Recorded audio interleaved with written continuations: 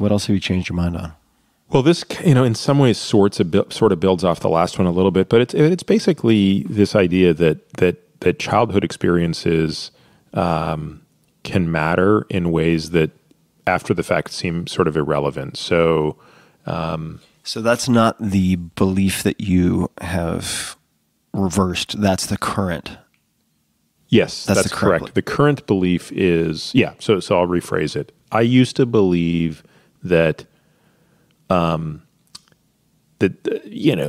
traumatic events in your childhood probably weren't that relevant or could be net positives if they, this is effectively like a parallel to the first thing, to the previous one we talked about personality stuff. I think what I've come to realize through, extensive interaction with experts in this space, my own experience, the experience now of many people that I know is if a child perceives helplessness, even as an adult, if you look back and think, that wasn't so helpless, you have to be thoughtful about what the implications and ramifications of that are going forward, right? So, for example, let's take an extreme example. If a child loses a parent when they're young, you might say, well, look, they have another parent. That other parent is a loving parent. Everything is going to be fine. But there's an enormous amount of chaos that's inserted into that person's life. And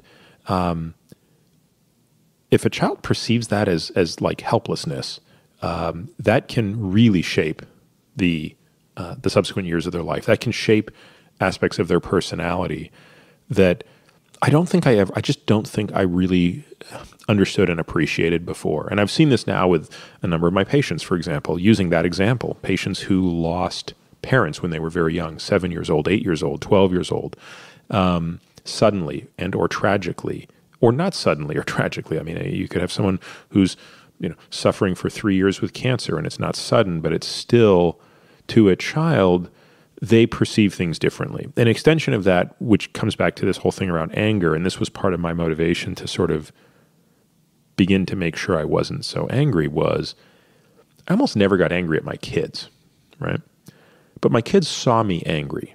So, the last time I got really, really pissed in front of my kids was a year ago. And I remember this very well. We were actually driving to a funeral of the mother of one of my daughter's best friends. So this is a young woman, a woman who's, in her 40s who dies of cancer.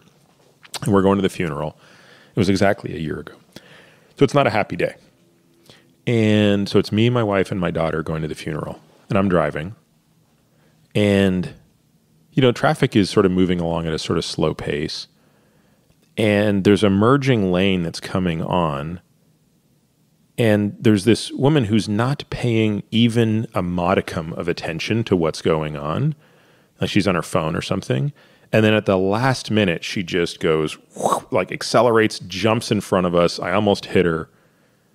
And I mean, normally that would be annoying. But on that day, I went ballistic.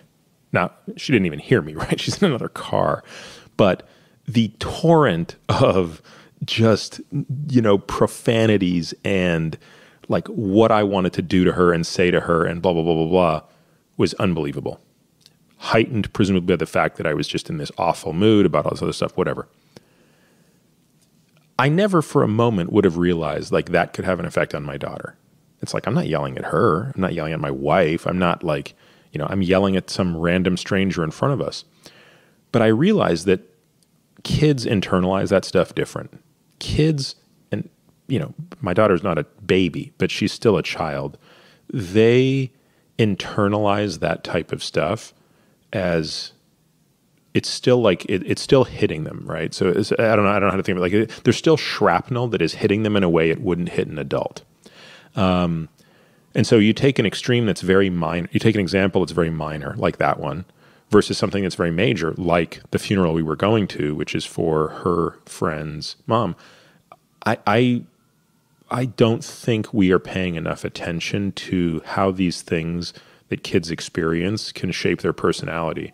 And so, and to be clear, like these are two-edged swords. There are some good things that can come from hard experiences. I'm not suggesting everything is negative, but you don't have to throw the baby out with the bathwater, right? You can accept some of the positives that come from these things without ignoring the things that need to be mended or repaired. So I think that broad topic is something that I have really been much more attentive to, both in myself and in my patients, and in understanding their lives and their emotional health as it pertains to the events of their childhood.